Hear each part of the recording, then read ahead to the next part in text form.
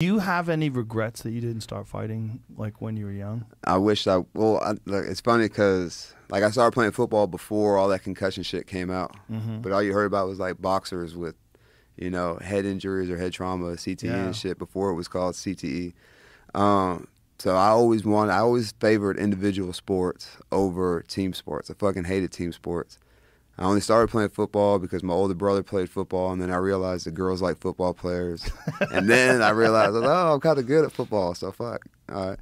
But I asked my mom, was like, can I box? And she was like, no, because you're going to fucking get brain damage, and you're going to ruin your face, and I paid money for your braces and your teeth, now you're going to fuck your face up.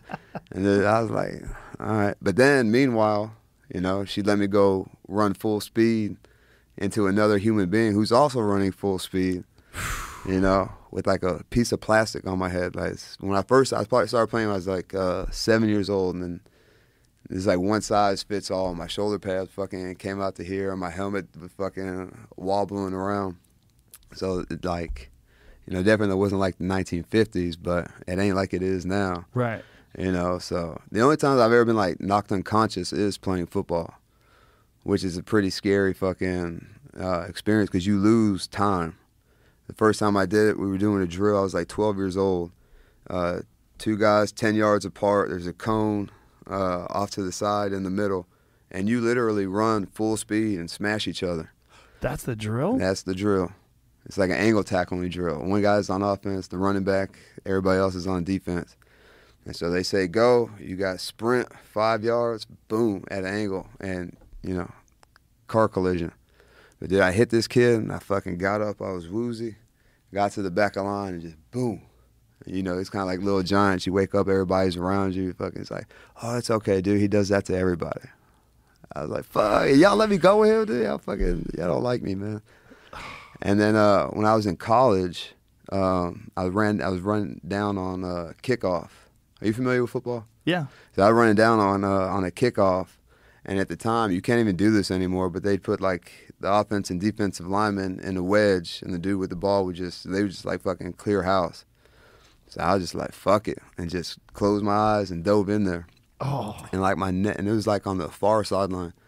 My next cognitive memory is like I'm walking around on our sideline. I'm like, dude, how the fuck did I get here? I was just over there. Now I'm here. Wow. And then like 5 minutes later, all right, kickoff team, go again. I was like, dude, I don't know if I should do that. But at the time, it's like, dude, you can't be a pussy, dude. Just fucking go. Mm.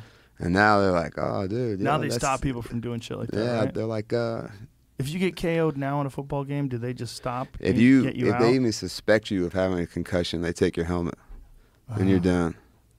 And there's, when I played, like shit like that was encouraged. Wow. Oh, he doesn't want to play anymore, pff, bitch. Really? Pussy. He's like, oh, actually, that guy's actually, a little bit smarter than the rest of us. Isn't it crazy that it's so recent that they've figured all this out? Yeah. And well, I think the big turning point. There was a guy named Junior Seau, who was a linebacker for the Chargers.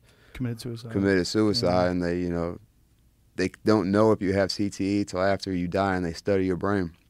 And they're like, his brain's not right, And so then after that, I think is when they started, changing the rules and stuff, because the football as it's played today doesn't really look like how it was. Like the big hits was encouraged, blindsides were encouraged.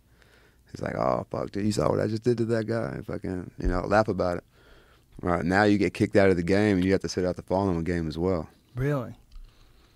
So they're trying to figure out a way to make the craziest, most non-safe sport ever safe. But I was like, so like I think a lot of people were like ignorant back then, but now like the risks that you're taking. So sign the waiver and go. Sign the waiver, and also it's a opportunity for greatness. Right? Yeah, that's the thing. It's like you will take that risk, but if you become a superstar, the rewards are pretty substantial. I mean, if you're a superstar in the NFL and you can bang out 5-6 years, like you make a substantial amount of money. Like if I knew then what I knew now, would I still play football? Absolutely. There's nothing you could have done to stop me from playing outside of an injury.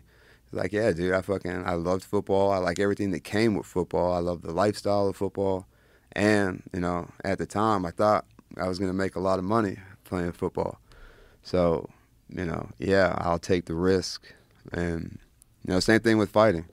Like, oh, you worried about your brain? I mean, we'll cross that bridge when we get there. You seem fine now. Yeah. Well, I think mushrooms help. NAD helps. Yeah. I guess that's like preventative stuff. Mm-hmm. So